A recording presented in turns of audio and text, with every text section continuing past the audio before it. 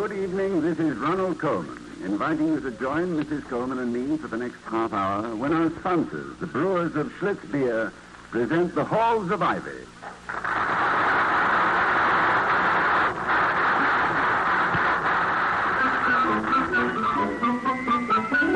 If you like good beer, do as millions of people are doing all over the country. Ask for Schlitz, the beer that made Milwaukee famous. Schlitz tastes so good to so many people that it's the largest selling beer in America. It has to be fine to be first. And now, the Halls of Ivy.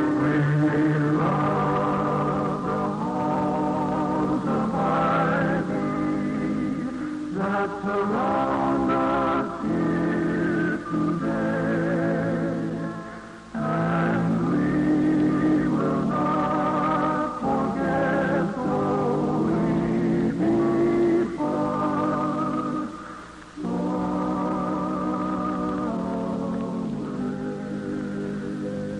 Welcome again to Ivy College, that is, in the town of Ivy, USA.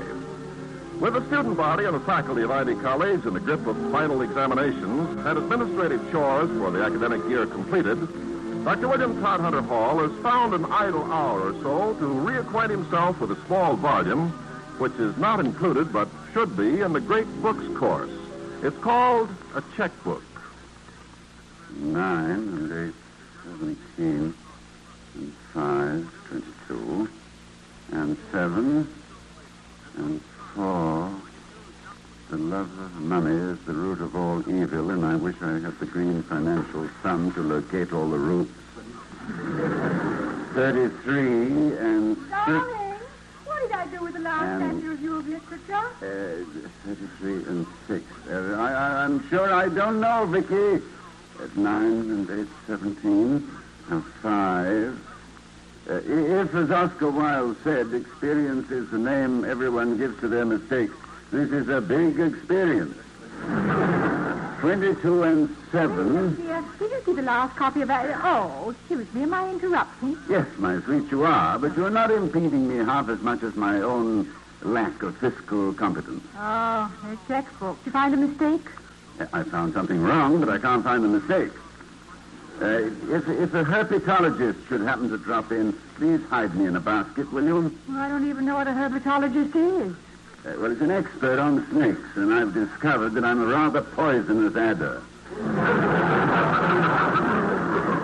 Now, let me see. Now, 22 and 7. Can I help, Toddy?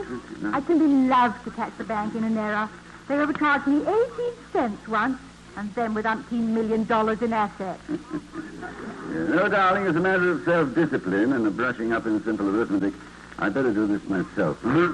33 and 3, and, here it is. I didn't carry my 4. That explains everything. Not to me, it doesn't. Well, I mean, I found the mistake, which was my own. Oh, well, I'm sorry. Now you can't go storming into the bank. There must be a lot of satisfaction in hearing our own screams of rage echoing off marble walls.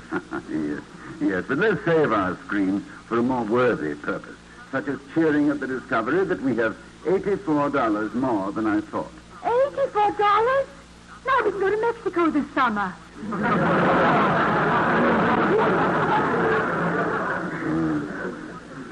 $84. $42 apiece. I don't mind traveling on a shoestring, my darling, but it's more comfortable if you have shoes as well.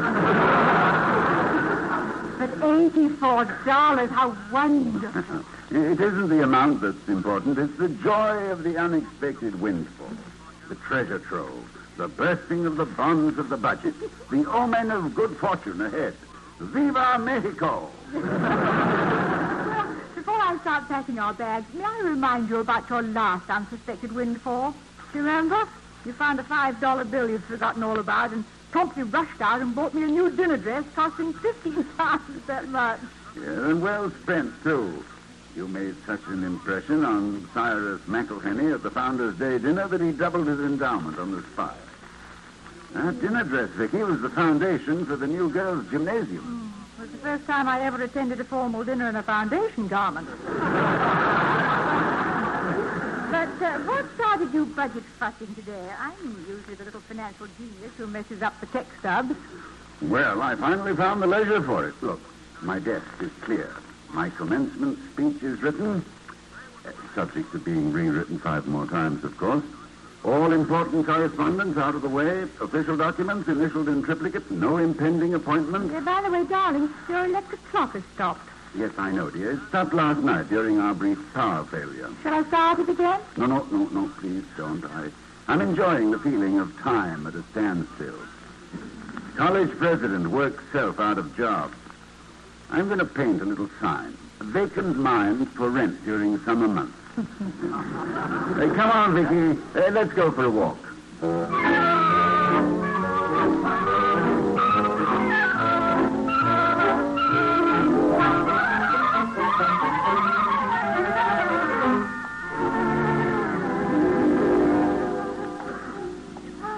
Doesn't the jasmine smell wonderful? Ah, the lovely month of June. June. A 4-letter word meaning a proclamation of emancipation for college presidents. It's a lovely evening, too. Our blessings are piling up. An $84 bookkeeping bonus, a husband with nothing to do, and all on a balmy June night. Yes, how beautiful this night. The balmiest sigh which vernal zephyrs breathe in evening's ear were discord to the speaking quietude that wraps this moveless scene. I was about to say that the campus is quiet, but you took the words right out of my mouth. Well, not I, but Shelley. Well, he was pretty good, too, but he was just one poet. You know them all. Oh, look. The dormitory's all lit up. Big run on midnight oil this week. Yes, final exams. The nightmare, but also the triumph of the undergraduates. The suspense of not knowing what you really know until you know what the questions are. And if you know the answers, a tremendous sense of relief. The hours of agony so easily and happily forgotten with the passing grade. Toddie, you know, we really should start talking about what we want to take with us to Mexico. Oh, fortunately, we've plenty of time for that. You know, I didn't think Mr. Wellman would be that considerate. About what? Well, he called me this afternoon to let me know he was taking care of everything. In fact, for him, he was quite frolicsome about relieving me of the last-minute details. Oh, I can't imagine Mr. Wellman being frolicsome. It's like having a Great Dane trying to sit in your lap. I know. The only Great Dane I like in my lap is Hamlet. Remind me to pack him in my trunk when we... Oh, look, Toddie, there's Ray Adams coming this way. He's awfully nice. I'll be really sorry to see him graduate. Well, I'll tell him that. If it'll please you, I'm sure he'll try to fail all his examinations. Good evening, Ray. Oh, evening, Dr. Hall. Hello, Mrs. Hall. Where have you been hiding? Yes, I haven't had a chance to congratulate you. Don't put a hex on me, Dr. Hall. I've still got 4 exams to go. Well, that was a splendid performance you gave the other night in the senior play. Oh, that? Mm-hmm. Oh, thanks, Mrs. Hall. I've forgotten all about that. Say, if you two will excuse me, I've got to run. Bye. Right.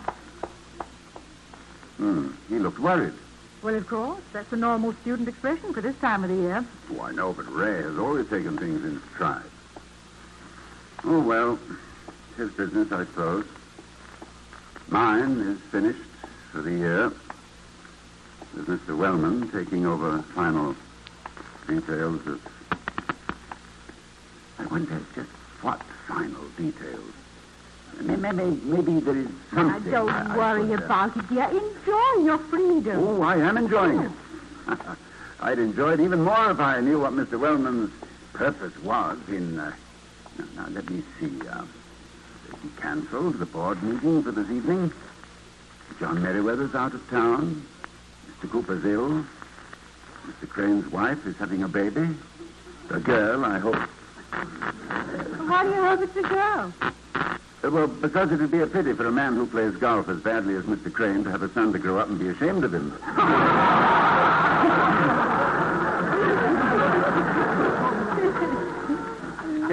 This is the way he... Oh, hello, Professor Carter. Say, Professor Carter, did you ever find that copy of...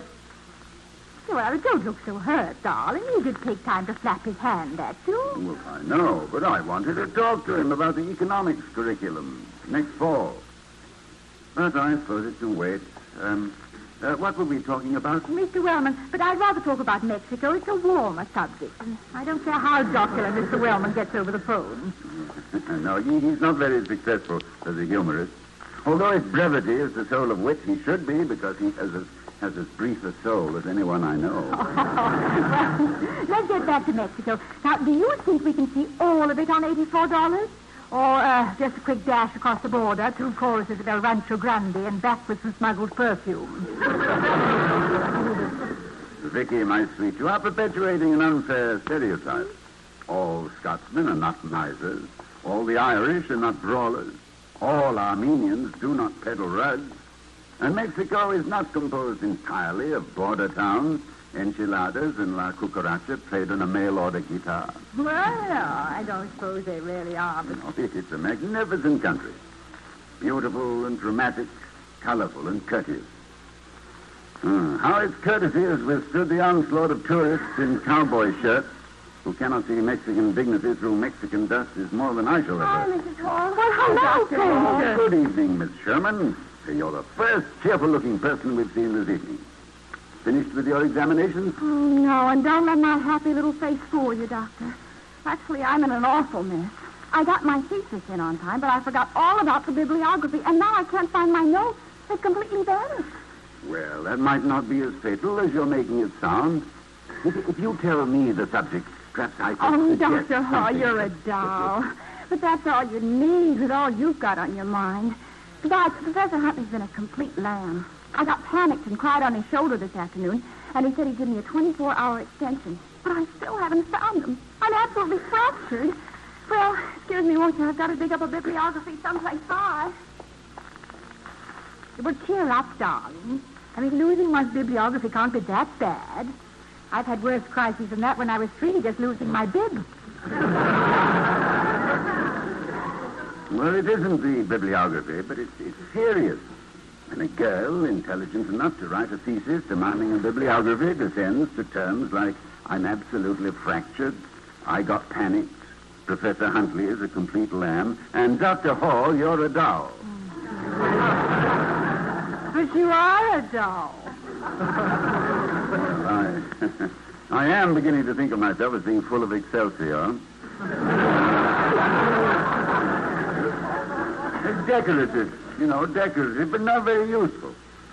Oh, well. Courage, Camille. It isn't that bad. I've seen the times when you were quite useful around here.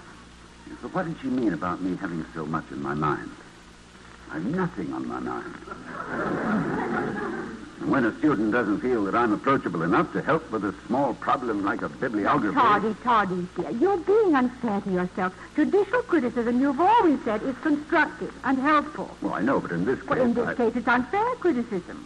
Remember when Bread and Honey opened in London and Newman Follinsby gave it a dreadful notice because he didn't like Arte Pinero, our director?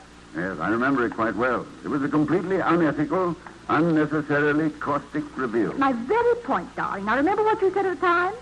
I said a great deal, as I recall it, including that the success of the play refuted the critics. You said he was guilty of a foul. He was belting below the hips. And so are you. So come on, let's finish our war.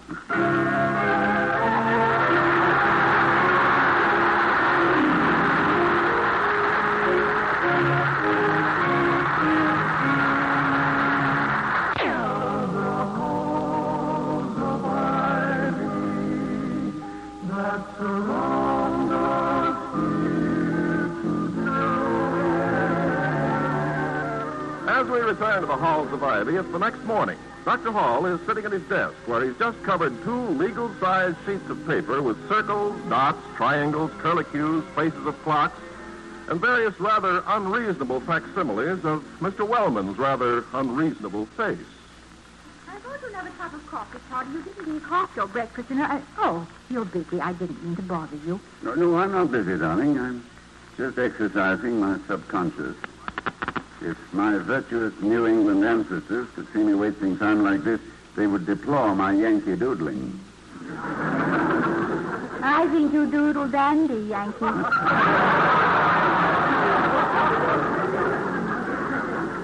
How's that thing in the middle there, the face that looks like an embittered gargoyle? I'm complimented. You recognized Mr. Wellman. Oh, that's a fine way to spend a glorious morning like this. Come on out and help me pick some roses.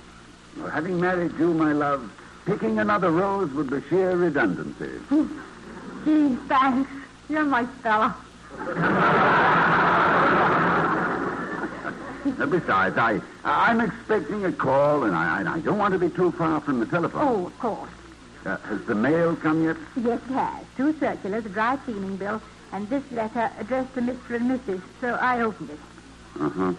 It was a clipping from the Standard Times of New Bedford, Massachusetts, and a card congratulating us on our golden wedding anniversary. It said, and I've got it somewhere in my pocket here, and it says, occasions like this are sure to embolden your friends to be happy for weddings so golden. Well, that's very nice. Toddy, Mm-hmm.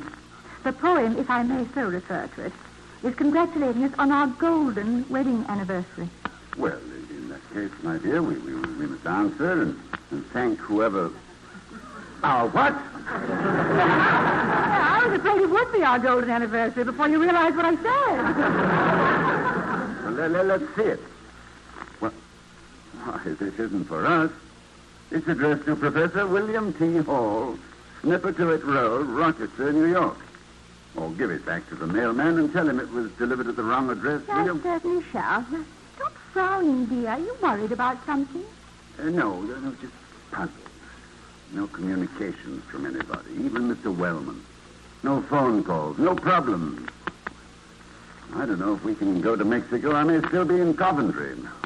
I seem to be persona non grata with everyone. Well, you're so magna cum laude with me. I mean, what's Mexico anyway? It's just the place to go. There are others. When you feel we can leave, we'll put a finger on the globe, give it a spin. And where it stops, we go. That's it. Round and round and round it goes, and where it stops, I'll ask, what clothes? Now, that's always a woman's first question. A man starting off on a journey asks, how's the food? A woman says, I haven't got a thing to wear. However, I think that... But there, you see, you're not being ostracized at all. Oh, very reassuring. Hello, Dr. Hall speaking. Oh, hello, Professor Heathcliff. Glad to hear from you. What? Oh, yes, well, it does happen sometimes.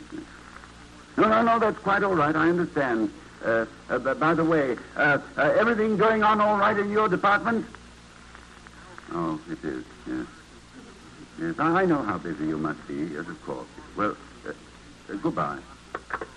Yes, that sort of thing does happen frequently, particularly if you have a lot of things on your mind. I've done it myself many times. Done what? To who? Well, Professor Heathcliff dialed me by mistake. He was calling the library. But that reminds me. I've got a lot of books that are overdue and some shopping I'd like to attend to if you won't be using the car for an hour or so. No, I'm afraid I won't be. I've nothing to do. I'll get the car out for you. Yeah, well, I really wasn't planning to leave for an hour or two. So I might as well get it out anyway. Well, all right, Toddy. If you... Hello? Yes? I'll take it, Vicky. I'm awfully sorry, Toddy. It's for me. Oh. Is it? Yes? Huh? Mrs. Merriweather. Oh, she did. Ask her if John's back yet. Yeah, just a minute, Toddy. Yes, well, how's she feeling? Good. Uh-huh. How many pounds? 7:13? Well, that's big for a girl. At the cottage hospital, dear. Well, I'll order some flowers today. Oh, by the way, is Mr. Merriweather back yet? Oh. Well, I'd better ring off now. Dr. Hall is expecting an important call. But thank you for letting me know. Goodbye. Mrs. Crane has had her baby, and Mr. Merriweather's not back yet. And not being one to burn the scandal at both ends, I'm sure there's no connection.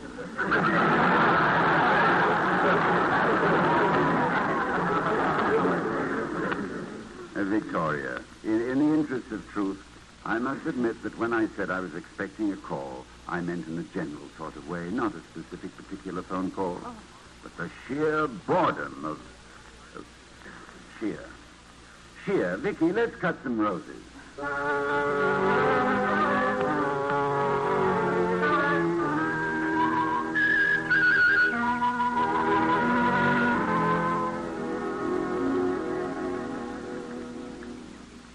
William Cowper put it neatly when he said, absence of occupation is not rest.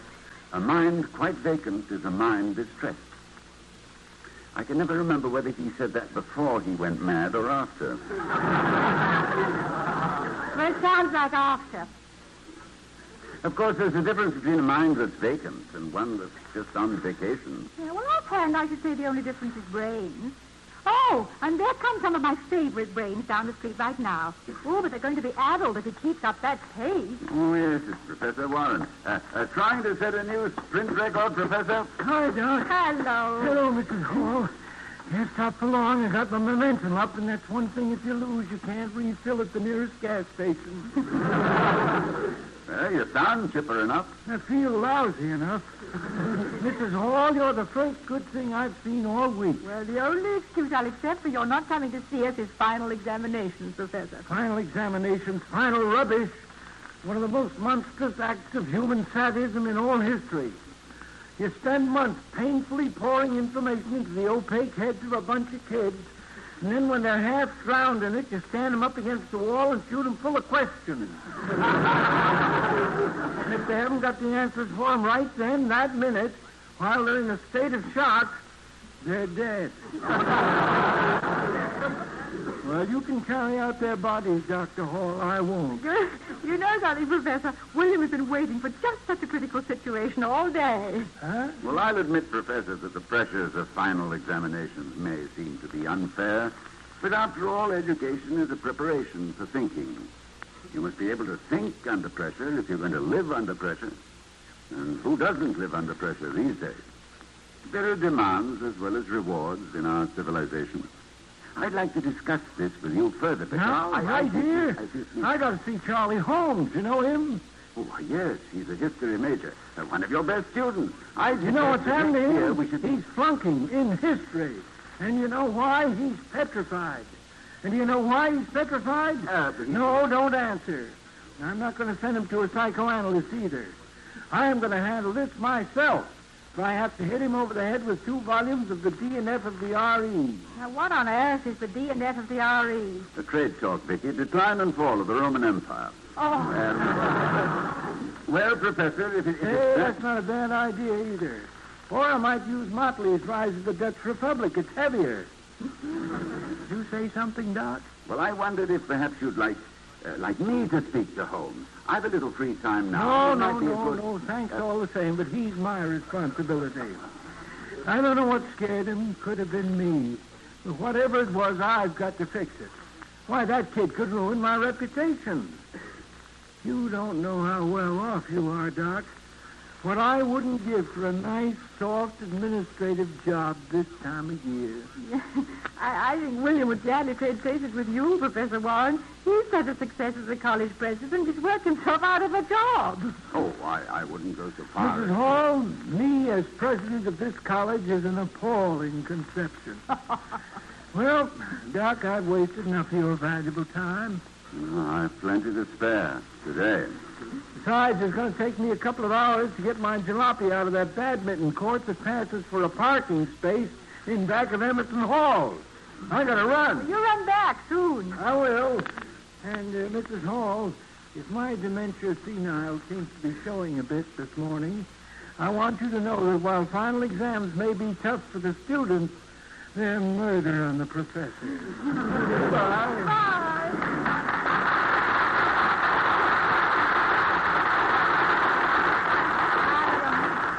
I thought for a moment you two might have made a bargain, Toddy. You've been looking for a problem all day, and he's got too many.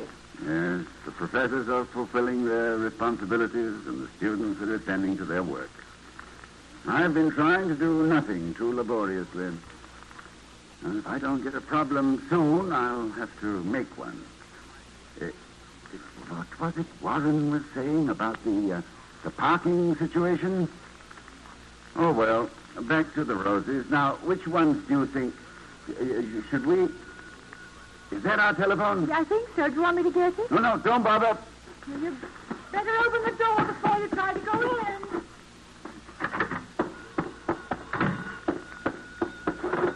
Hello, this is Dr. Hall speaking. Oh, hello, Mr. Wellman. I was hoping to hear from you. Oh, no, nothing special. How did everything go? Oh, it is. That's fine. No, there's nothing. Yes, there is one little thing, Mr. Wellman. I'm sure you're aware of the alarming increase of students and faculty automobiles during the last year. It's created a critical parking problem. Yes, there is a possible solution. Mr. Wellman, how would you feel about tearing down the science building to make space for a parking lot?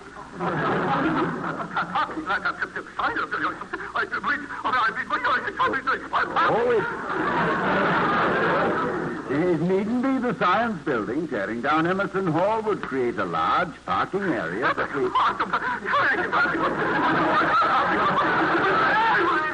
Now, just think about it, Mr. Wellman. Goodbye.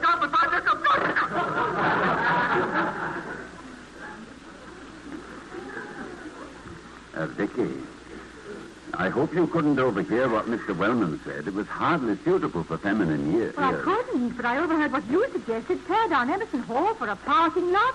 Are you serious? No, of course not. But for not having any problems, I had to create one.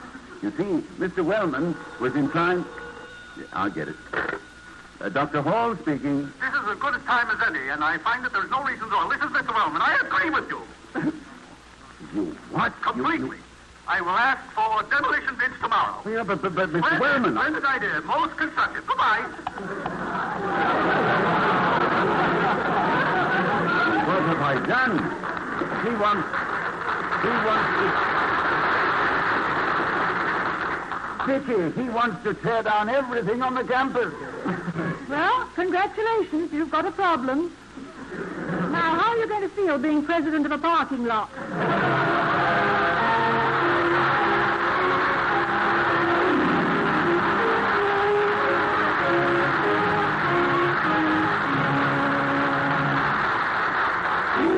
Good night, everybody.